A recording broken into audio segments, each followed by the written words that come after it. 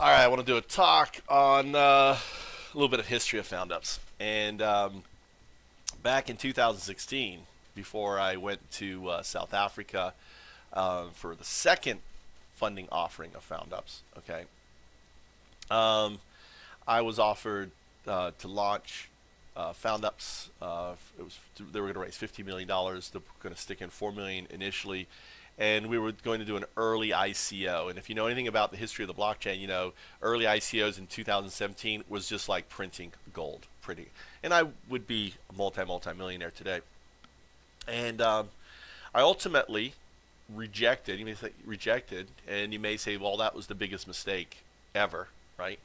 And depends. It depends on, yeah, if I valued and wanted to be rich, okay, and maybe live my life out as a rich fuck, yeah. But if I wanted to really make a difference and change the world and bring about a paradigm shift and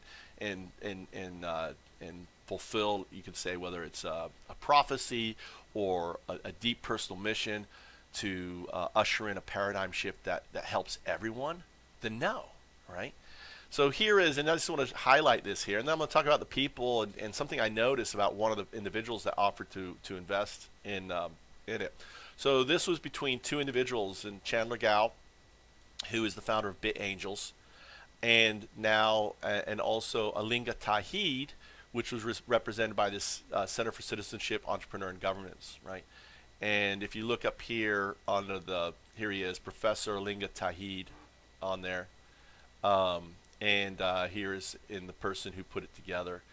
But what really caught my attention is really I didn't really read through the rest of this, but it's set up by Michael Trout, right? It's created by, I'm the founder, right? That's me. And here it is: to be owned by organizations controlled by Chandler and Alinga, right? And the initial was they were going to put in $4 million, combined amount of $4 million, and then they were going to raise another $50 million. Where is it? 50 million, 4 million initial, and they were going to raise another 50 million joint, right, for the project to fund it, to get it going. And there was a big conference that was coming that we would be announced at. They did a pivot and ended up launching Ceratio blockchain, which was an utter failure. And here is, kind of like this. So this is an MOU, and this is a good little diagram here. Here's Chandler Gao. Here's them. They have the MOU. They have the partnership, right? And they raise 50 million. It's really kind of simple. And it talks about the organization, everything else.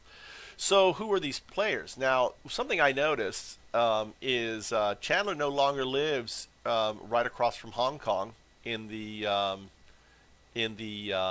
and I can't think of the name of it. What was it? Oh gosh, it's Shenzhen province, which is their Silicon Valley. So the fact that he has moved, right? He is sending well, I don't know if he's sending a message, but he's letting people know that he's on house arrest. I'm guessing Chandler now, as so many different billionaires, he's a billionaire, right? He basically every crypto exchange from Hong Kong to China, he was the chairman of. He had people running it and CEO. I met with this guy a couple times back in 2016. I called him General Chandler. He did the very famous 1776 video when Ethereum got forked in early 2016. He was organized the first Ethereum Classic meetup groups and events that happened in Shanghai when I was there. I have videos of him. He's quite the individual. There's videos of me having lunch and dinner with him. And amazing guy. Really love Chandler. I went to his daughter's birthday, hung out with him. Amazing guy, super amazing guy. And what concerns me is that his LinkedIn profile has been stripped. There is nothing now with his companies, nothing with his stuff. Where he used to live, where he used to operate his companies, he's been moved, which tells me that the party has marginalized him and moved him. And I believe this is a way for him to kind of reach out there, and he just put Bitcoin long. He'd always say Bitcoin long. So he, you know, all of the farming. He once told me, all right, Chandler once told me that 30% of all the Bitcoin that came out of China came out of his businesses. 30%. China is the biggest Bitcoin producers. And I said, Chandler, how did you do it? He goes, well, I go, yeah, really easy. He went to Nepal, right? He went over there with Nepal, and he says, in Nepal's right there where the Buddha, where the Dalai Lama's from, right? And he goes there, and they've got tons and tons of hydro. They make so much electricity. The problem is they can't ship it to where they need it. It's because the electricity, the longer you ship it, the weaker it becomes, right? You can't send it to Shanghai from Nepal. It just doesn't work. So they have all this excess power. So he went there and he goes, listen, I want you to give me free power, right? I'm going to give you this thing called Bitcoin, right?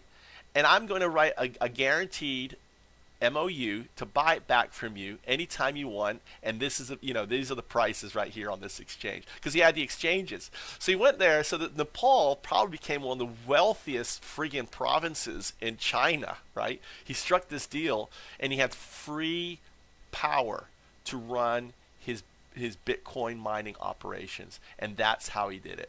He's an entrepreneur. He saw an opportunity. He needs power. He went to a place where there was power. At that point, I'm talking about 2015, 2014, right? I don't know when he launched his first, but they were ignorant of Bitcoin, right? He's building his own process. He showed me his own processors, his chips that he was building for mining. And why did he? And the question is why did he flip to support Ethereum Classic? Well, because it was in 2016 when Ethereum started to talk about proof of work and proof of stake, and he's a proof of work guy, right? So if Ethereum, they were like, we're going to switch this proof. That now, in hindsight, it hasn't, right? But he saw himself losing power. If you have 30% control of all the Bitcoin, right, coming out, and Ethereum, and he has all the processors that can run either Ethereum or Bitcoin, he's about to get usurped over that control. So he saw that, and it was like the only reason why he flipped to Ethereum Classic was because of that. And here's a second little story I can tell you about Chandler. When we were at DevCon 2, right? I was there representing Ethereum Classic, and I was doing an under conference. It was called UnDevCon 2. So you could say I was the first person to do a conference for Ethereum Classic, and I was this is where I was meeting with him and stuff like that, and I caught wind that he was going to do a 51% attack on Ethereum Classic, take over all the tokens, and basically take over Ethereum Classic, right? And so at the conference, if you went to the conference, you remember this. The price of Ethereum Classic was being dumped, and he had everyone dumping, and he was trying to get everyone holding Ethereum Classic to sell, and he was trying to bring the price down to like a penny, and it got down to like, I don't know, 4, 5, 6 cents or something like that. It got tanked all the way down there, and and you can look at my Twitter and stuff back then. I'm on Twitter and stuff going, Chandler Gao is doing a takeover. Do not sell your freaking Ethereum Classic. Chandler's trying to buy it because, and the reason why was I was trying to get Vitalik and them to say, listen, having Ethereum Classic, you got a bunch of Ethereum. Why don't you give it to Foundups? We'll rebrand it as Foundups, right? And you won't have a branding issue, for it. So that was. Not that ever transpired, not that but that was a funny little thing. It was the first time ever that I saw myself manipulating the price of a crypto for it. But that's Chandler. And I feel, my heart goes out to Chandler, my brother, right? I hope he's well. And I'm sorry to see, he looks like I said, he's in Hendai district. I don't know where the hell that is. I guess I could open up a Google map. Let's just do that real quick. Go Google Map, Hendai District. Let's see where he is in China. Is he, all right, where is he? Kaboom, all right.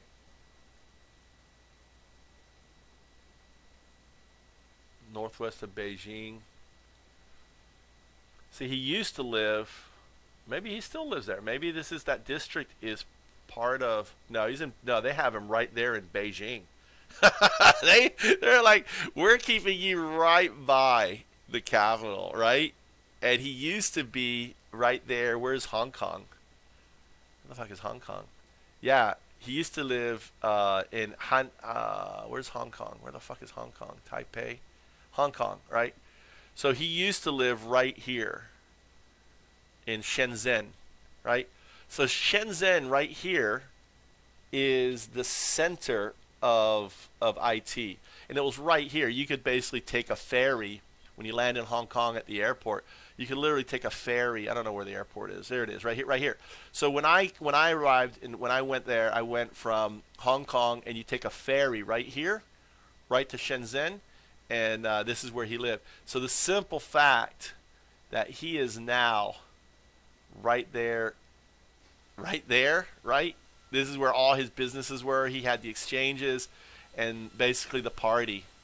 He's now living close to the party, right? On there. So yeah, that's obviously what's happening. Okay, so the next person, right, is this. I don't want to talk about. And this is interesting. That and he had relationships. So I could see where this, and now he is, this isn't very important. He is the Ministry of Commerce. He's a council member, an expert advisor on Chinese e-commerce blockchain, right? So this relationship obviously came out of Foundups, right? Because of this relationship right here, Chandler Gao and them, this was publicized, right? And from here, Chandler actually went and talked at his events, and invested in his in Serratio, even though it was a flop. There's a very famous saying that you keep your friends close and your enemies closer, right? So he was a friend of Chandler Gao.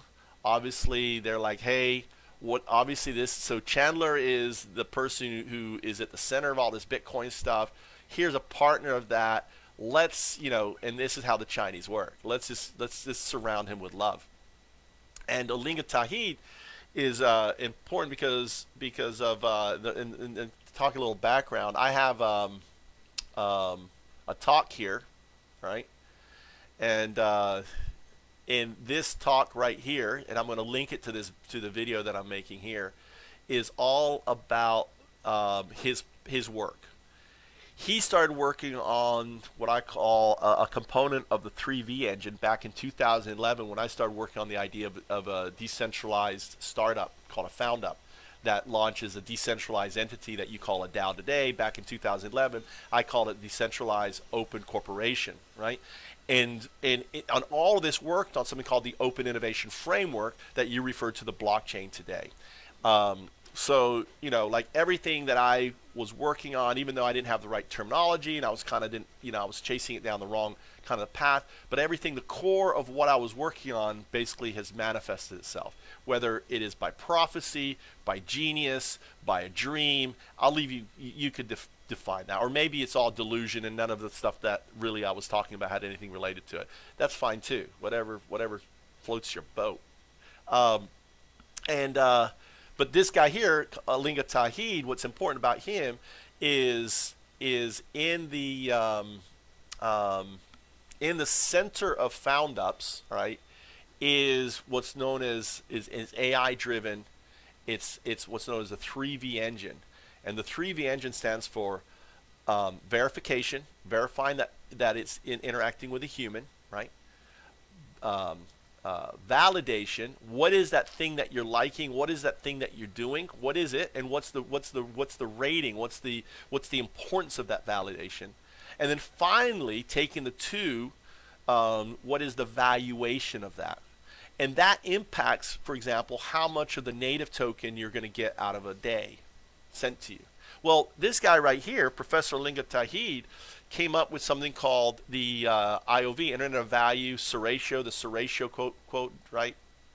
And I talk about it in this video, right here. You can listen to this video that I have, and this image actually right here is actually of that relationship, right?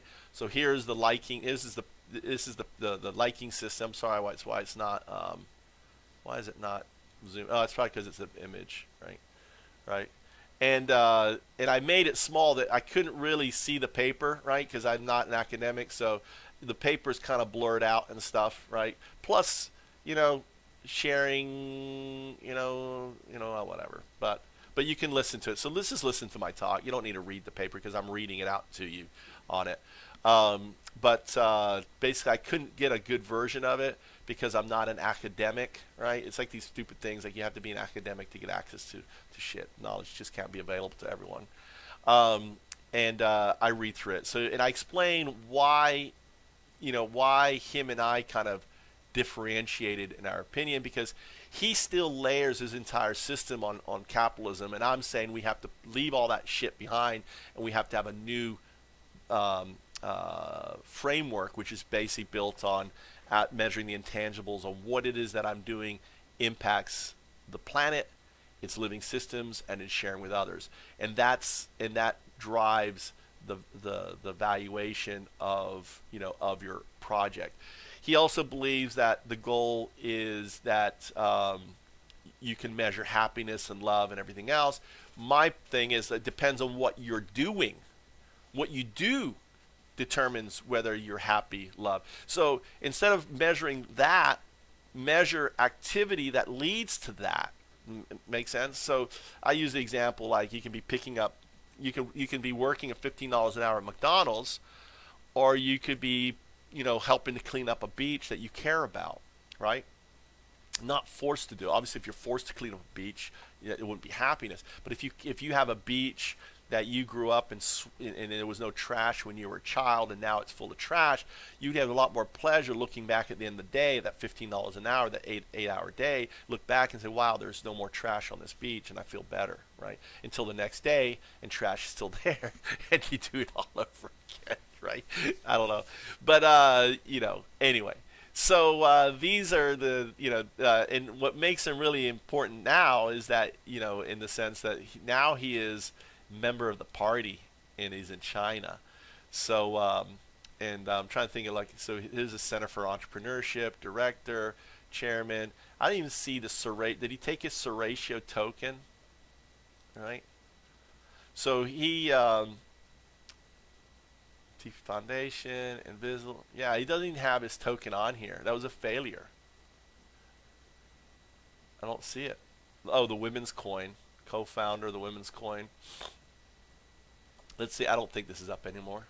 The Women's Coin. Is the Women's Coin still happening? Let's see here. Let's go here. Women's Coin. What's happening with the Women's Coin? Is it going to work? It's going to be up? It's still up. Putting the E in FinTech. The Women's Coin. And he also has the Jew coin. I wonder if the Jew coin is the Jew coin. Does he have the Jew coin on here? He doesn't have the Jew coin. Is the Jew coin going to work? Right? So the Women's Coin. Website ensured best practices. Got it. Contact education. This is Education Foundation. How could you trademark Education Foundation? Education Foundation. How can you trademark that? Women's Coin is a registered trademark? Really? All right. Seems like it's something that you can't, right, participate. So, who is the team on this? Terms, private, contact us. All right, company downloads. There's no team. That's always suspect, right? And I wonder if the Jew coin. How about the Jew coin? Is that going to be on here? What do you think? Jew coin. The other one he did the Jew coin. See if the Jew coin is up.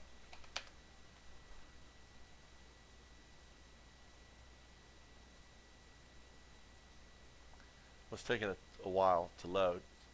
But the blockchain that this is all being built on, he didn't even have on here, was Ceratio. Founder blockchain for good. All right, maybe it's on here. Oh, here it is. Chairman, Ceratio. So Ceratio.com. And the Ceratio blockchain. All right. I don't think that Jucoin didn't make it. All right, but Ceratio.com. In SER, it's SE ratio, right? So SE, social, right?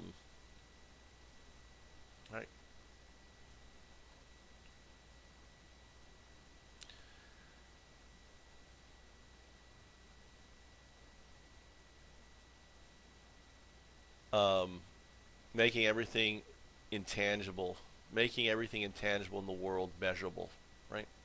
So this is what what attracted me to him was he has developed the equation for this, and in the white paper I go through that, and you can listen to it, and I explain what parts of it I kind of throw out, but there are going to be parts of his work that will tie to the 3V engine on it, except that, okay.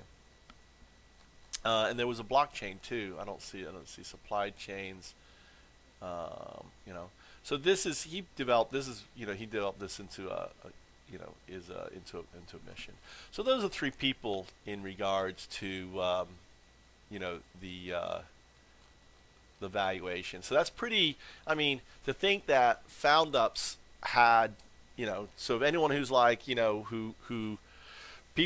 individuals in very significant places see the value in what Foundups offers. The idea of a decentralized, self-forming startups, right, that remove the need of gatekeepers for funding because of, and I can open up the DAEs presentation here, right, to talk about it a little bit more.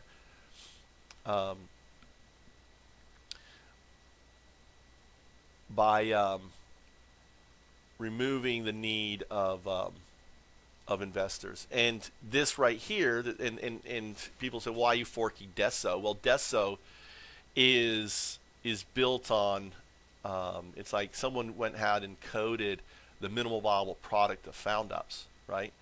And everything that I described, and this is just the first 3 blocks, right, of Foundups, which is, if you look at this right here, 1, 2, 3. This 3 blocks is what DeSo is. We still have to take this whole path, right? We have to add the DAEs protocol. It's a distributive autonomous entities, right? They're connected. So day 1, day 2, day 3, they're all connected, forming what's known as a beneficial keiretsu. So I want you to imagine companies not even just companies. When you launch an idea, the moment you launch an idea, it's a day. And 80% of the passive crowdfunding that is happening, what I call passive crowdfunding, the likes, the follows, the shares, all this stuff right here, these 7 things, and there's probably others, right? So if you follow that idea, if you vote, right, in that idea, if you're putting a stake, you notice it's green. It's the most important thing. You put your money where your mouth is. If you're actually putting your tokens into that thing, right? Are you endorsing it? Are you actually, you know, and endorsing will cost a fee. Becoming an advisor will cost a fee. Joining the team will cost a fee, right? Promoting will cost. Here's the cool thing is that and unlike other, like a DAO will say, oh, please cash in some of your Ethereum to cast that fee. No, by you participating on the platform, you're earning yourself the passive, you know, passive income, what I call a UBI, Universal Basic Income Dividend, by just participating in it, right? So when people like you, when people follow you, when people endorse you, when people, you know, join your group or your team or your project, those tokens are going into your pool that then you can spend, then you can turn around and spend within this pool. So, and in this algorithm, right? And if to look at this, this is my 2011 diagram, right? The yellow right here represents Ethereum. Everything on Ethereum I described in 2011. I'm going to say that again. Everything on Ethereum that was launched, they engineered Ethereum, right? I visualized it in this diagram.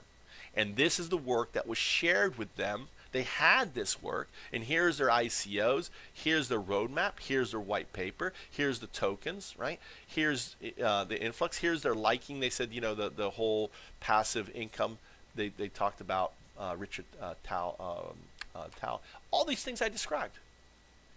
So here's the new updated version, 2022 version, right?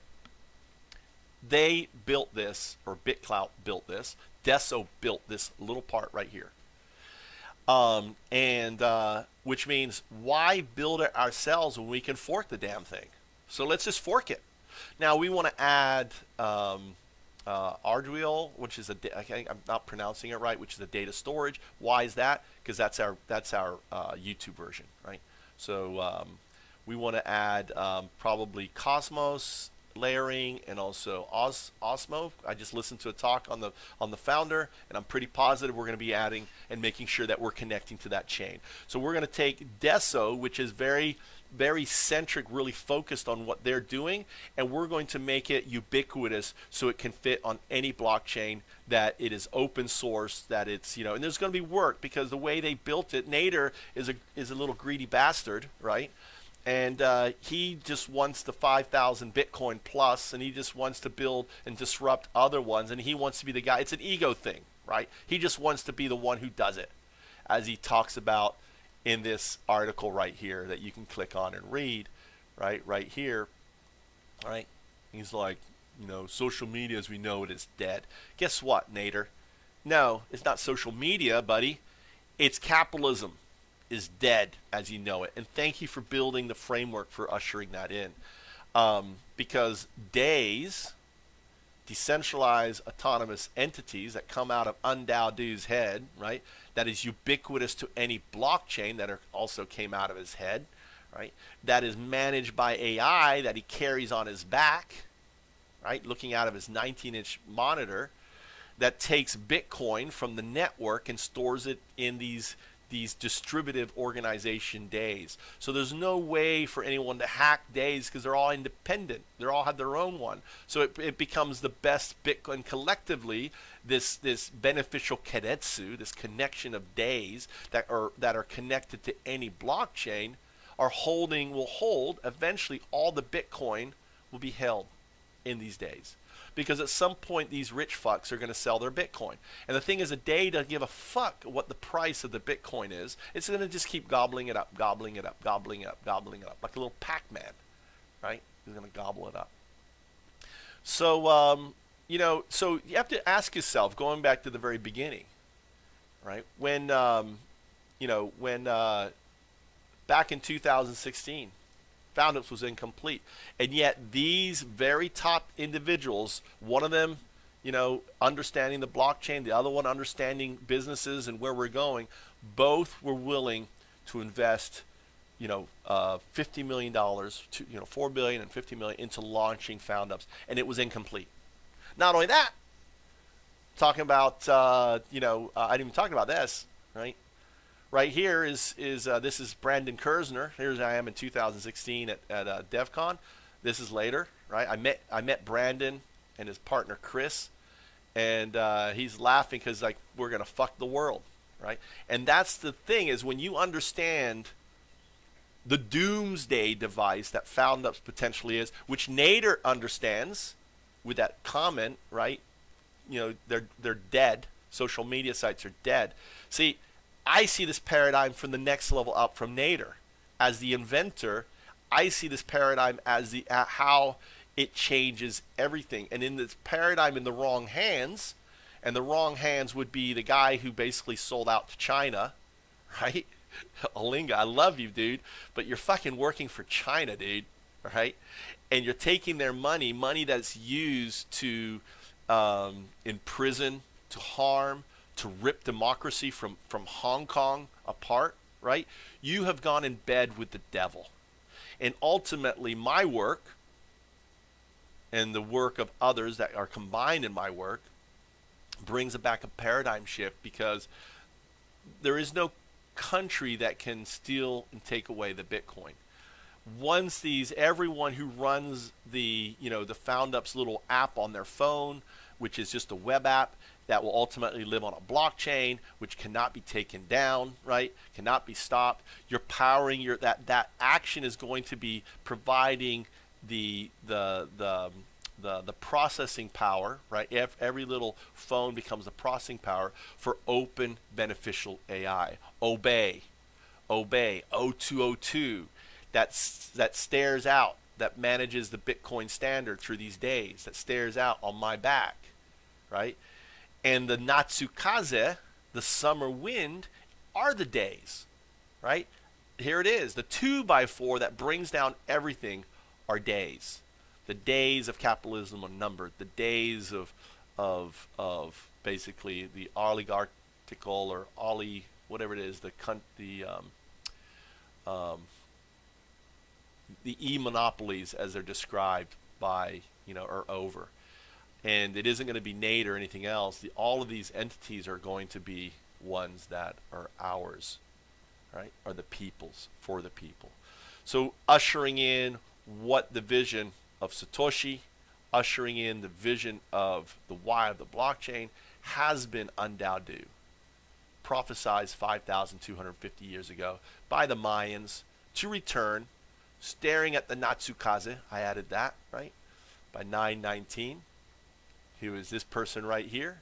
On 9/19/2019. This was 9/19/2019 that this guy right here, right?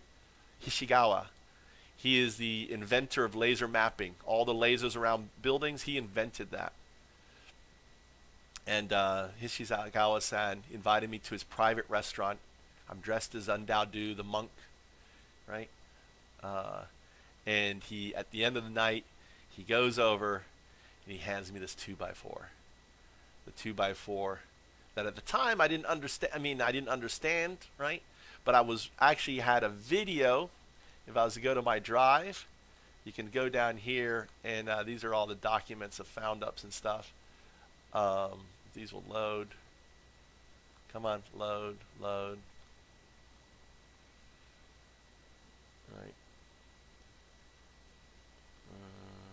Open startup. All these documents. This is 12 years. There is a.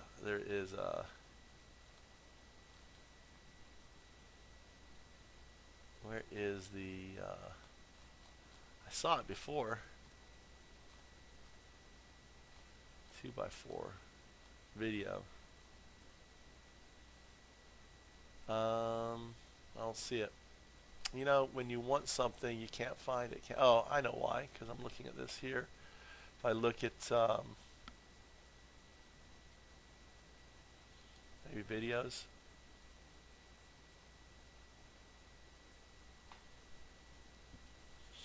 At the time, here it is. So at the time, this is at the same time, I was struggling with this video. Okay, I'll turn it down. This was a video that I was working on at the time. This is coming up for DevCon. This was in October, so that picture was in September. And this is an earlier draft. This is the events that I was holding, right, where it was going to be at. Okay, blockfest.jp. I was, this is a and this is, talking about Obey, that's open, all auto-driven. I didn't have the logo back then, so the new logo wasn't there. So these are all DAEs. These are DAEs, network of DAEs, decentralized autonomous nonprofit organizations. DAEs power them. AI manage them, owns, right, so to speak. And here are DAEs locking, I call them, locking away the funds. I didn't have DAEs. I'm drawing pictures of them. I knew this was, and then here's the So we're taking a 2x4 to capitalism, and I'm like, dude, this isn't capitalism, right? Because this is the 2x4, right? So you have to understand. At the same time, I was working on this video. At the same time, I was struggling to get this done. Here's this guy giving me a 2x4 on 9/19/2019. UnDaoDu will meet 19. So he's 19 on the Mayan zodiac, right? And what's really interesting here is if you look at the Mayan zodiac for number 19. Do I even have the Mayan zodiac in here? No, I don't. Here it is. If you look at the Mayan zodiac here, right? Here's 19. This is 19 right here. And you notice the movie wheel? The movie wheel's right there. That's the old, so the old movie. This X means money, right? Access to capital. This is the Winklevoss twins, right? All right, hold on. Hold on. Let me mute you. Hold on. I'm streaming right now, Joe. Hold on a second. Okay. I know, but I'm streaming. I'm making a video. I'm making a video right now, Joe. Let me mute you. Mute yourself for a moment. Let me finish up here. Let me finish. Yeah. Let me call you back. All right. Okay, I'll call you right back. So I'm gonna finish up here. So yeah.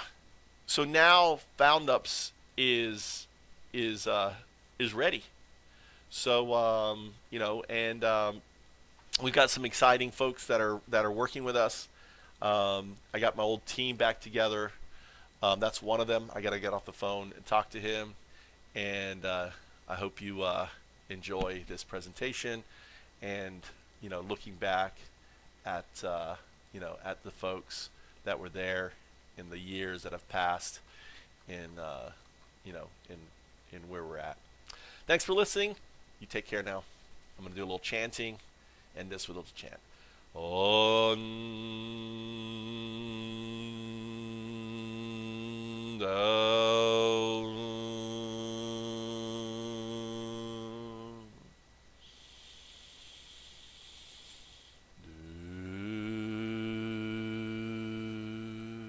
Remember, undo people with a laugh and a smile. Help as a Dao, and serve as a Do. UnDaoDu, to you and yours, from the heartland of Zen.